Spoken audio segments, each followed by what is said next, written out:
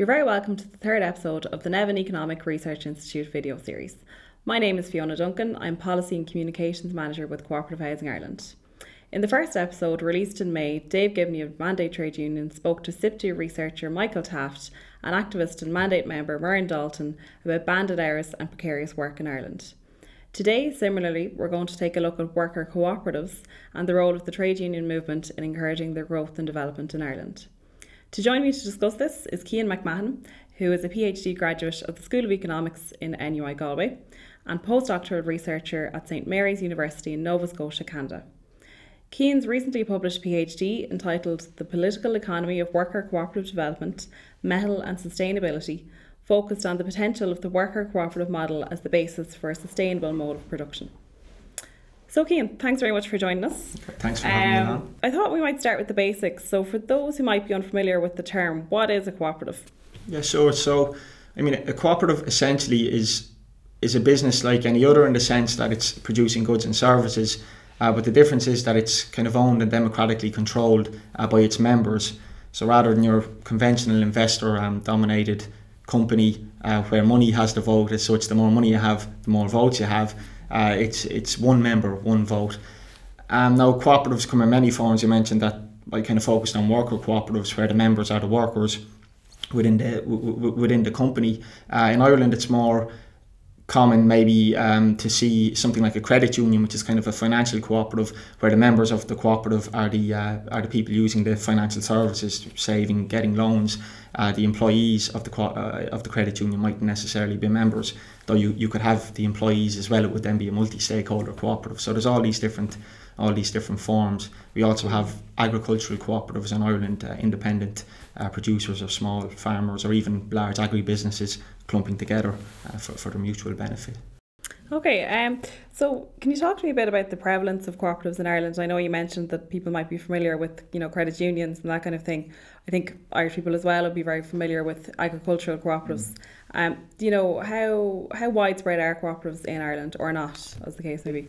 I think there's like in the region of 1,500 altogether registered cooperatives.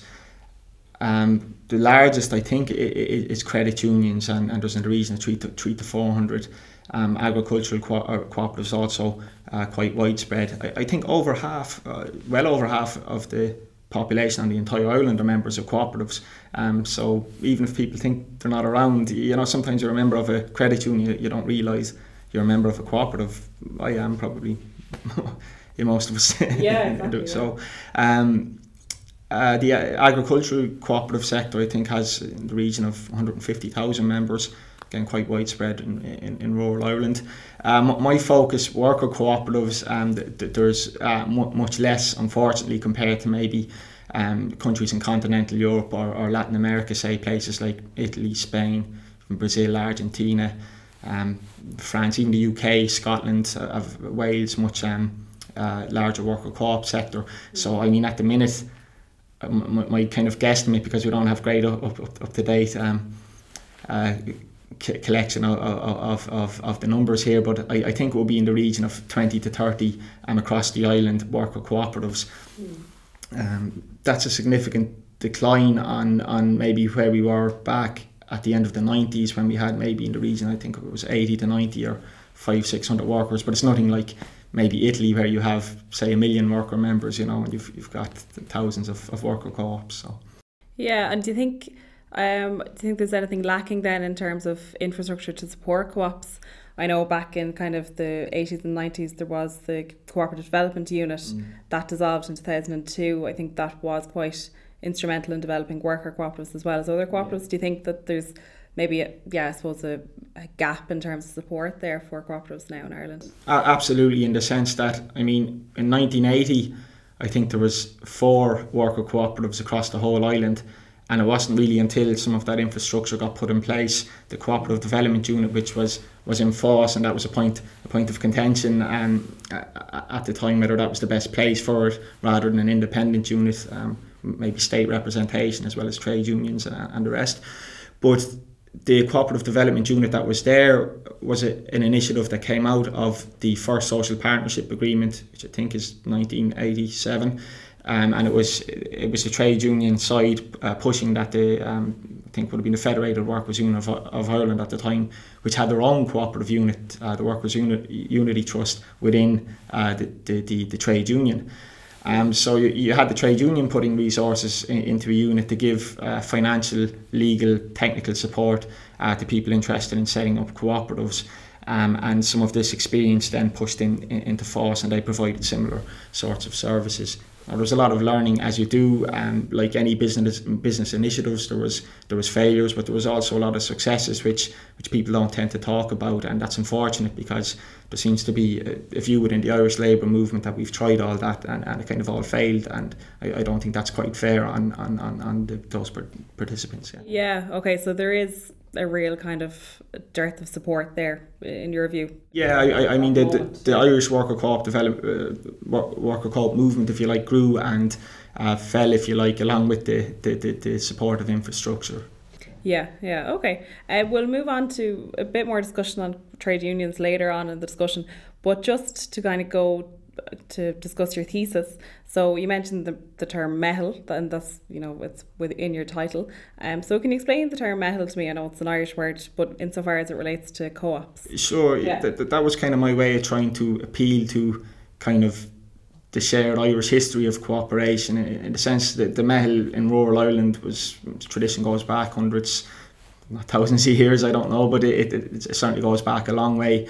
In that rural communities, when it will come to the harvest, the neighbours will come in and all kind of dig in, and likewise then when it came your turn, your neighbours will come, and there will be kind of the sing song and a few jars and a whole cultural thing around it.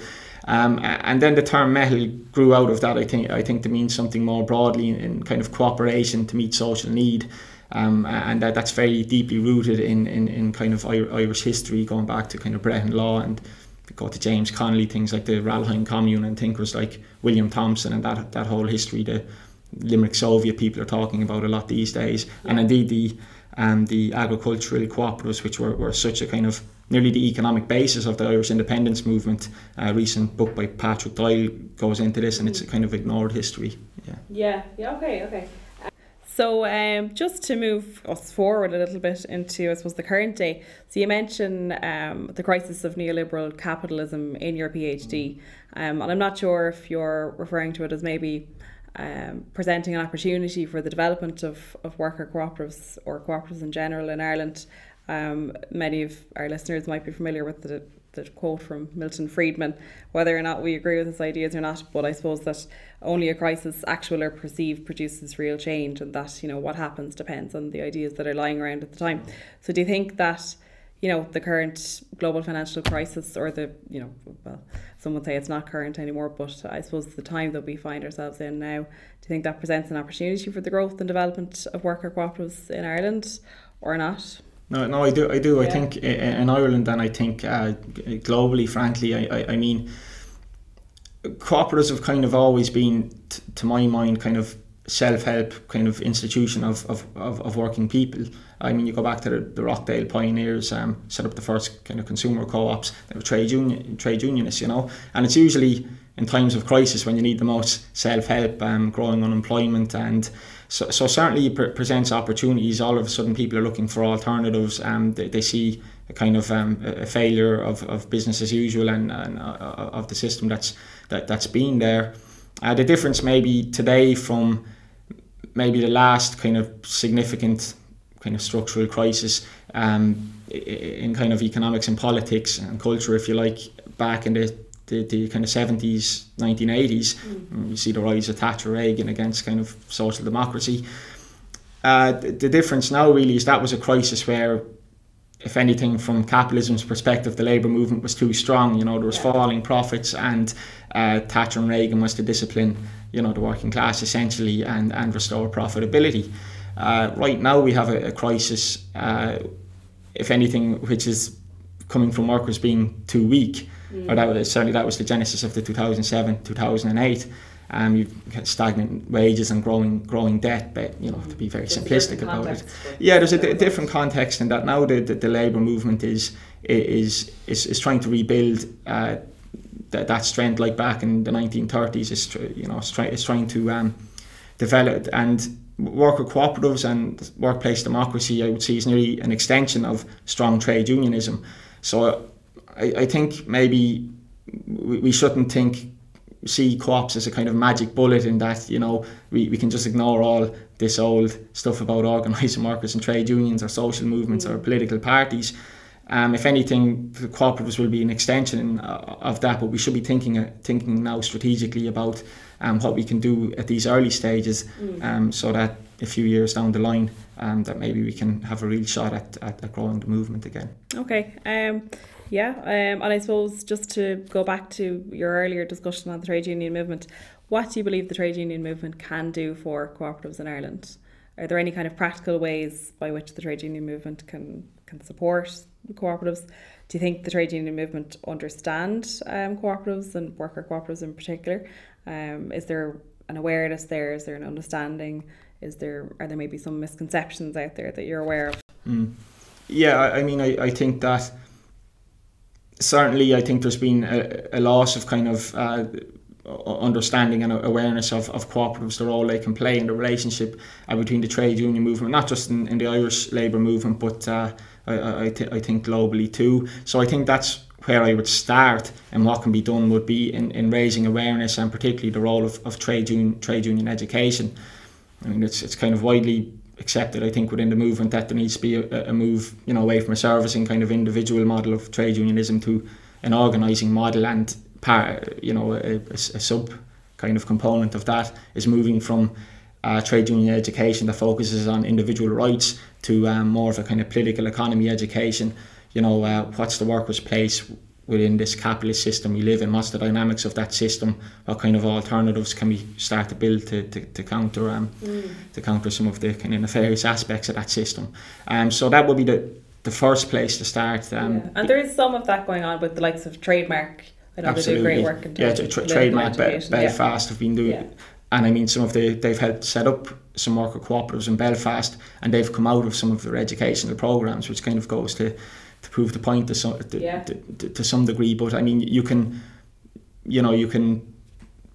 put some financial resources, or you can make some legal changes and all these kind of supports that do exist in countries with large cooperative movements. But until there's an awareness and a cultural appreciation and practice of cooperativism, they're not just going to fall out of the sky. You know, someone has to do it, and these changes at a structural level in terms of finance and legal changes, and that's not the place to start for me, though it is essentially important to scaling the movement. And at this stage you can be thinking about what kind of policies will need to be implemented alongside doing these educational initiatives. Yeah, okay. So there is some work being done there, I suppose, in your view, but there's, and I think, even as Bertie said, a lot done more to do.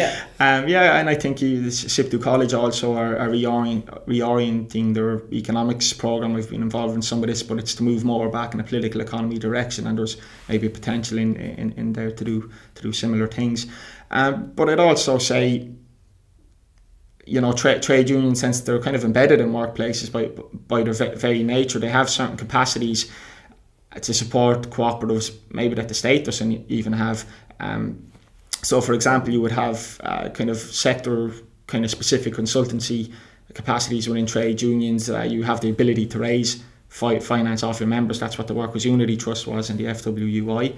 You put a levy on the union dues, and you build up a trust. You can provide finance, and you set up a unit to provide technical support. So you've got that basis in the workplace, and you're organising workers together collectively. And if you're doing that in a kind of devolved cooperative way, it's kind of putting in the groundwork for the kind of things that those workers would have to do in the setting of a cooperative business. Yeah, so the principles and ethos are very similar. Exactly. Yeah. I mean, in some senses, you can nearly think of a trade union as a cooperative. It's a one member, one vote institution that serves its members' interests. Cooperatives are there to meet the needs of the members rather than to produce profit as such. I mean, profit is kind of a means rather than an end.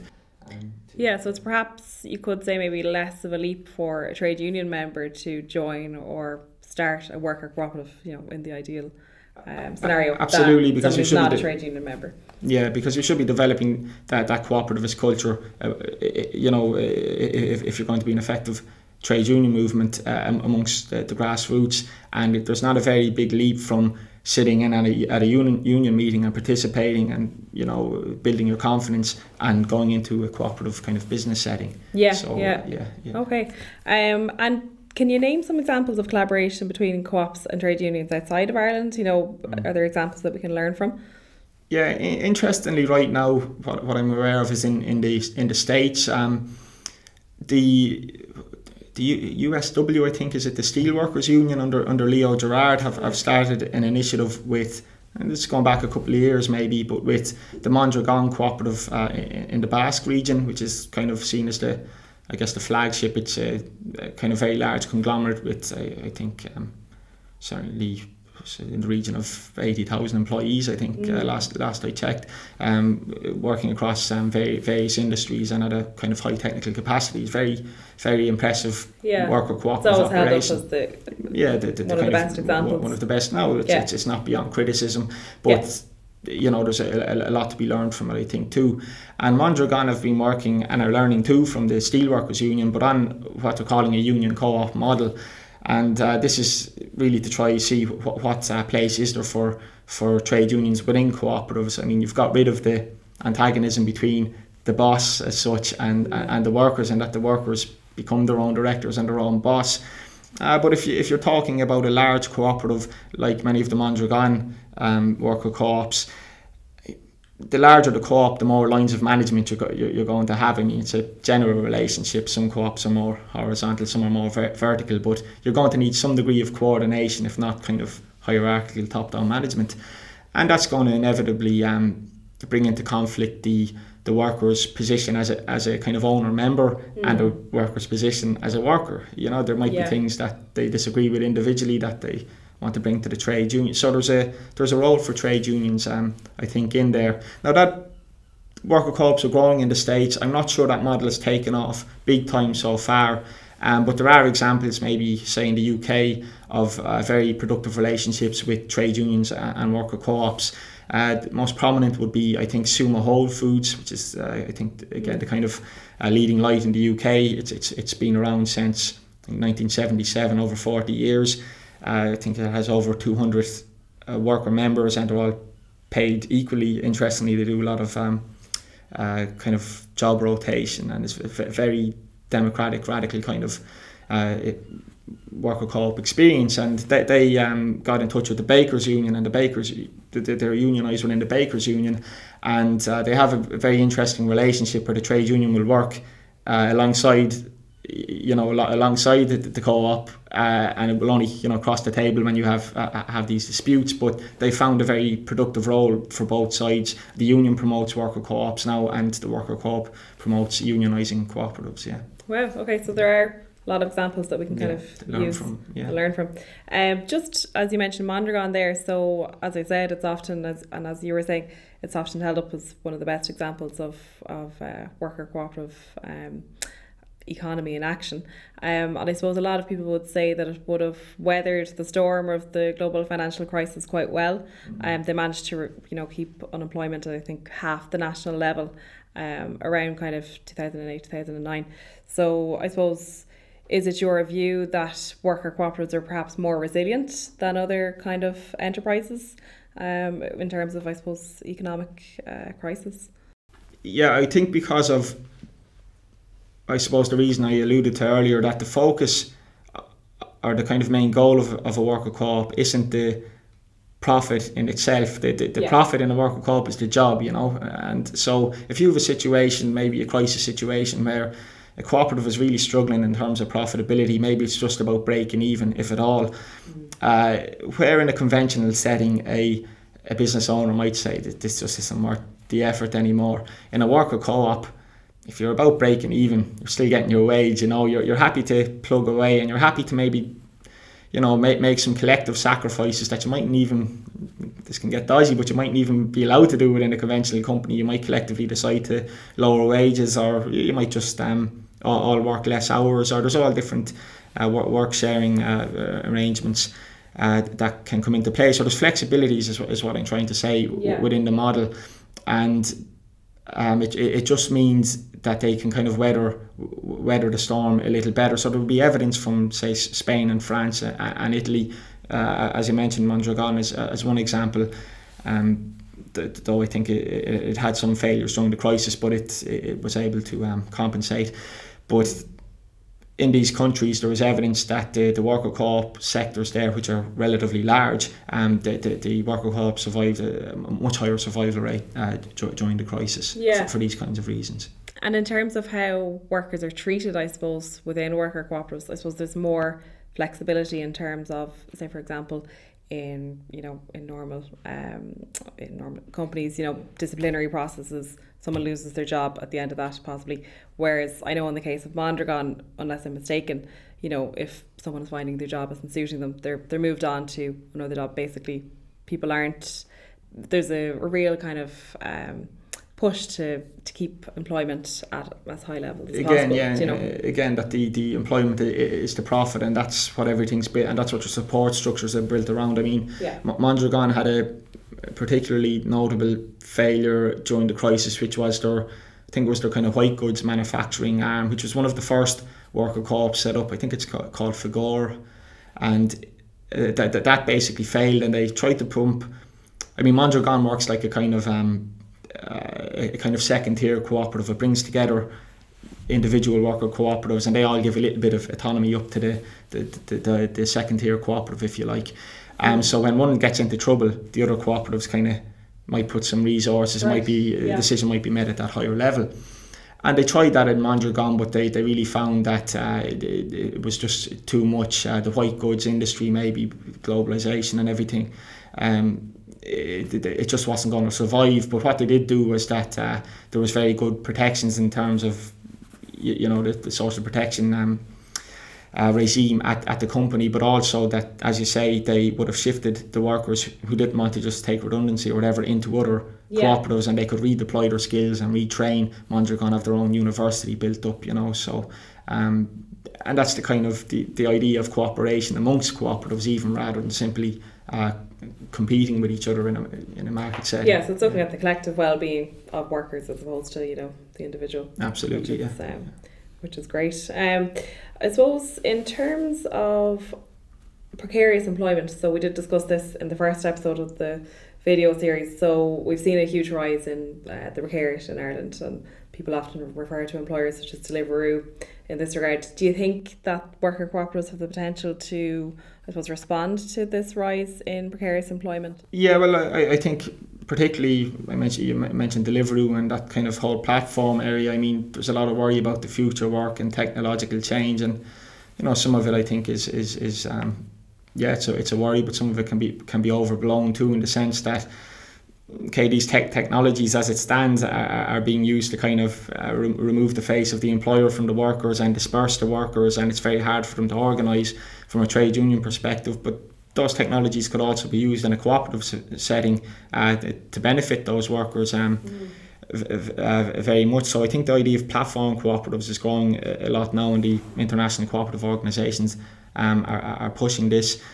More broadly, precarious work, and I've never been convinced by this whole thing of this new dangerous class of the precariat. I think precarious workers are just unorganised traditional working class, basically. And I kind of take a lead from the American sociologist Beverly Silver, who kind of sees that precarious workers today are potentially kind of tomorrow's settled working class that we traditionally associate with manufacturing and industrialisation. And certainly kind of in the West, that's been kind of unmade, or in the global North maybe is better, that working class has been unmade and is kind of on the back foot. But actually a lot of the strikes we're seeing today are in kind of services, precarious workplaces that we were told couldn't be organised or was too difficult, and that's where the militancy is happening now. And I think it's again, cooperatives are an extension of strong trade unions, and I think if the services sector builds up a stronger trade union organisation, you'll start to see cooperatives emerge in those sectors. Already in Ireland, in the north, I mentioned Trademark, there's a cleaning cooperative, Belfast Cleaning Cooperative. There was an initiative, Union Taxis, Again, there can be a lot of kind of nearly bogus self-employment going on in those sectors, obviously construction. And the creative arts, the Creative Workers Cooperative in Belfast too. So that's actually where it's already happening. And I think that's some of the reasoning there is that it's the services sector where workers are starting to really, they've had enough, and they're starting to organise, and they're starting to think, how can we do this ourselves? Yeah, and I suppose, your view on the rise of the precariat, often people would say, we've had a precarious workforce for years. If you think of the dock workers, you turn up for your day of work, you may or may not be employed for the day. So there is an argument to be made in that regard. You mentioned, I suppose, the service industry there. There has been a huge growth, as far as I'm aware, in care cooperatives in the States. So care work. So I suppose quite feminised, I suppose, sectors of employment. I think over 70% of worker cooperatives now are made up of women in the States. So would you think that's something that's maybe represents a potential for growth maybe of worker cooperatives in Ireland? Yeah, I think in Italy too there's a lot of social cooperatives that engage in kind of childcare and elder care and the rest, but I just urge a little bit of caution on this front in that, and I think this has been a problem in Italy to some degree. Sometimes this is a step along the way to nearly a kind of full privatisation of what probably should be state services, something provided by the state in the first place. And I mean, cooperatives sometimes, they can only be, as I said, interested in their members primarily, and if they're not a worker cooperative, they might be treating their employees quite badly, and there's been some trade union disputes in the UK recently. So these things could arise, and in a care setting, we've seen recently with the furore over childcare here in Ireland, how moving these services away from the state and into private hands, because a cooperative is a private collective, that can be dangerous. And I think in the UK, when David Cameron and co were pushing cooperatives, they were doing so maybe in a disingenuous manner that we're going to outsource these state services to cooperatives, and then when the tender comes back around, they give it to their friends over in whatever conventional private healthcare company or whatever. So I think we need to be careful about that one and think, what exactly are we producing? Some things are better left under the state. Some things can be done with that private autonomy, a private collective, and we just need to be careful that we don't think everything needs to be worker cooperatives, at least as traditionally understood. Sure, so you'd urge a bit of caution there. Yeah, I think, the idea of social cooperatives would even be to bring on, say, the parents of children onto the governance of the cooperative, more of a multi-stakeholder model. But a state enterprise is ultimately kind of a multi-stakeholder model in terms of the citizens. It's a huge and I think that's how we should think about state companies as huge cooperatives, and how can we internally even cooperativise their operations? Can we give workers more participation? That was a huge thing back in the 70s and 80s that's been kind of lost. What's the role for worker directors and sub boards these days, and workers councils? So we need to go back to that too, and think how can we think of a worker cooperative as a state enterprise? Yeah, okay. There's, just to move on to, I suppose, a different aspect of discussion, there's been a lot of debate in recent years within the trade union movement, but also within wider society, on climate justice and just transition for workers in industries such as, working in the bogs. There's been huge changes in Bord na Móna and other similar industries. And I know you referred to Bord na Móna in your thesis, actually, and you mentioned the existence of worker cooperatives in the 80s and 90s within Bord na Móna itself.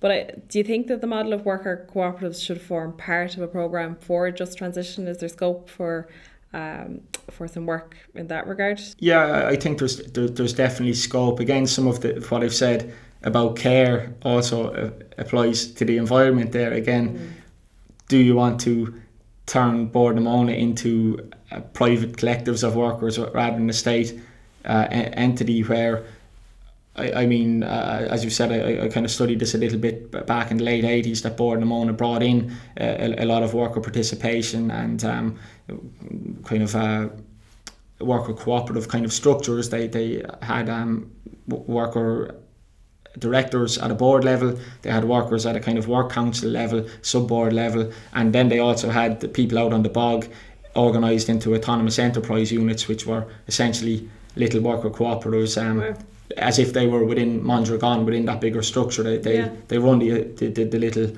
team themselves, but they give some autonomy to the company as well. So it's very radical, really. Yeah, it was a kind of a radical way to think about how, and the company was in trouble at the time, and these reforms got Bord na Móna back in health, but it was it was a way that brought a lot of grassroots worker ideas to the table, and there was some kind of even initiatives like Lochbora and Offaly there, kind of recreational things and environmental kind of regeneration ideas come out of those who are at the coalface as such. Yeah. And more broadly, you would think that cooperatives, given the values of kind of concern for community and solidarity, equality, that they should be a bit more attuned to environmental concerns, at least potentially. A good example in Ireland would be the Key Co-operative in Cork, which is the currently the longest surviving worker co-op. I think it's 35 years or so it's been a worker co-op, and that's a vegetarian restaurant and Whole Foods. And that's a consumer cooperative as well, No, I think initially it started out in the early 80s as a community cooperative, and it was really just to get a space for social movement groups such as feminist activists, environmental activists, gay and lesbian activists, and they would rent out a building, and eventually they started kind of doing the vegetarian restaurant just to pay for the building. And over time they decided, rather than just paying in as a community member, if you're going to be a member of this cooperative, you have to be working. They were putting a lot of voluntary labour in and all the rest. You're going to have to be a worker in here. Okay. So they do have their, and I did ask them in terms that they think about bringing their consumers on and stuff, but there hasn't been any big change to their structure since then. But they certainly, their whole ethos and their whole reason to be is to kind of serve the community and serve the environmental purpose. So and they kind of said to me, how could we have done what we wanted to do in any other sort of conventional structure, So there's something maybe inherent to, I think, the cooperative model that at least potentially fits with environmental sustainability, though that's not always the case. If the workers don't extend their solidarity beyond the confines of the business, if you like, if they don't start even informally bringing community dialogue and representation into the company. I think that's what the Key Co-op do. They do it informally rather than formally. Yeah, but I suppose at the same time you don't want to place too much responsibility on worker cooperatives to solve all of the ills of the world. Absolutely, there's going to need to be a kind of planned state investment and done in a way that involves community as much as possible. But it's a macro issue, and a small worker cooperative, or even a larger worker cooperative, can't account for those macro issues. You need someone that's stepping back. That can only be done, I think, at the state level, and indeed at interstate level. Sure. Yeah. Okay, so just moving on to culture. So it's something that you mentioned a bit in your thesis. So you referred to the concept of boss culture. So I suppose it's the idea of kind of deference, I suppose, to authority maybe that we have in Ireland. So it's either deference or indifference depending on kind of what way you're looking at it. Can you explain a bit about that to me and kind of how you think it might impact on our I suppose willingness to think about a worker cooperative model as being kind of something realistic? I guess in an Irish context, some of this, there's kind of a deference to authority in general, traditionally, through maybe the role of the church, and I guess post or neo-colonialism or whatever in the state that arose there, which was kind of aligned to the church. And so that kind of filters into people's views and their culture of work too. And that term boss culture comes from Latin America, where maybe there were certain countries would have been similar issues between dictatorships and between religious institutions. Though such institutions can potentially play a progressive role, as they do in Italy. And the churches in Italy have a cooperative federation. But yeah, really, my emphasis on culture in my thesis was to try get at this idea that I alluded to earlier, that if we were to change the structures in terms of law and finance and everything through policy initiatives to support worker co-ops, someone needs to do it. They're not going to come from nowhere.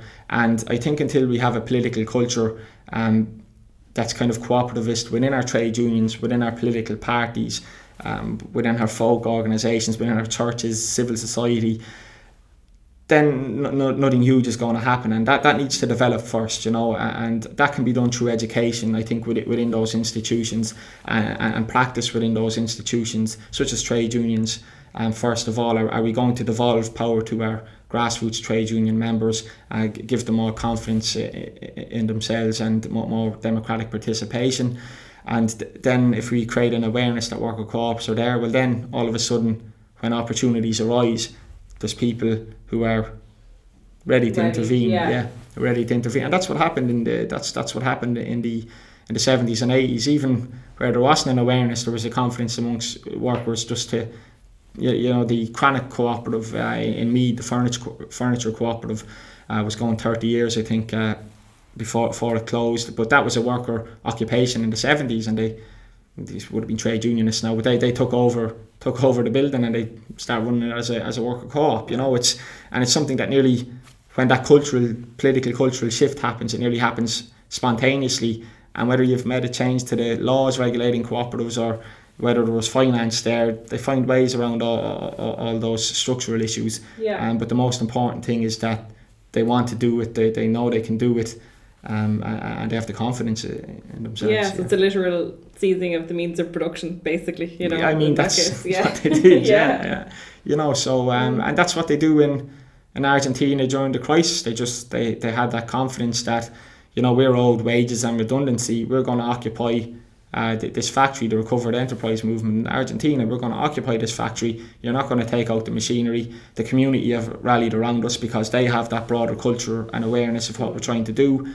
And we're going to argue our case in the courts and against the government. And if you try to kick us out, you're going to have them to answer to as well as us.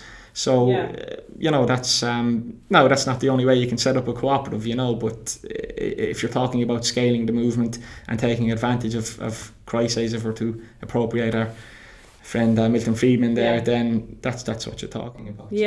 So do you think what's holding us back then in Ireland collectively is, I suppose, a fear of responsibility and a fear of owning our own work? Is that what you mean by boss culture? Absolutely. That, even some of the cooperatives that have been set up in Belfast, they've had trouble trying to get the right people in who again are, they kind of get it, they get cooperatives and they understand what it's about, and they understand the responsibilities, rather than when something goes wrong, they're turning looking for the manager or the boss. That's the kind of boss culture. Something's gone wrong. Who do I know? This is something we've got to do. This is something we've got to deal with.